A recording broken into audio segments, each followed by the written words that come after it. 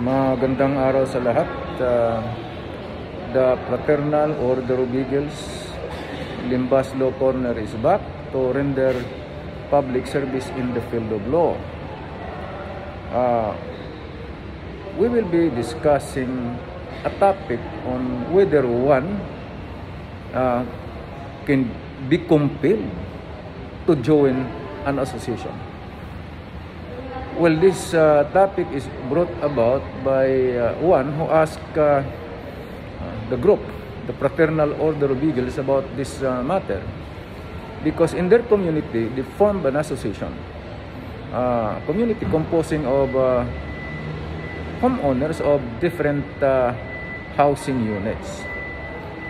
And the officials of their association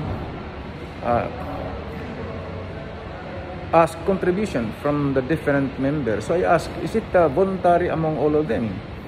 And he told me, hindi naman lahat pumapayag doon. Sabi ko, they cannot be compelled to pay the corresponding homeowners association dues or fee.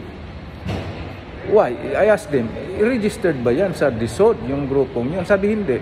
Well, it is not, since it is not yet registered, it is not considered as a homeowners association within the meaning of the law. But it is an association of a group of persons. Is it lawful? Wala namang problema about the issue whether or not the organization is lawful. So long as the purpose is one which is not contrary to law, then the association is a lawful organization, although not registered with the concerned government agency. All right, but can one be compelled to join the association? The answer is no. The 1987 Constitution is clear that the right to form an association, which is not contrary to law, including the right to form unions, including the right of government employees to form an association, not contrary to law, shall not be abridged. So, we can form an association not contrary to law, and nobody can be compelled to join such kind of association. So, in this case, for instance, can an owner, a house owner, be compelled to become a member and can be compelled to pay the monthly dues? The answer is no, because he may or he may not join an association, and that is a constitutional right. So, in fact,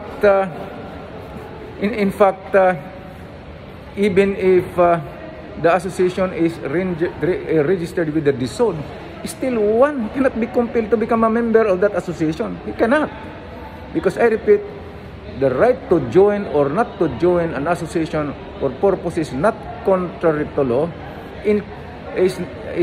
includes to join or not to join or to form an association. So, isang karapatan ng isang tao ayon sa saligang batas na ayaw kong sumali dyan sa grupo ninyo. And he cannot be compelled to pay the association dues.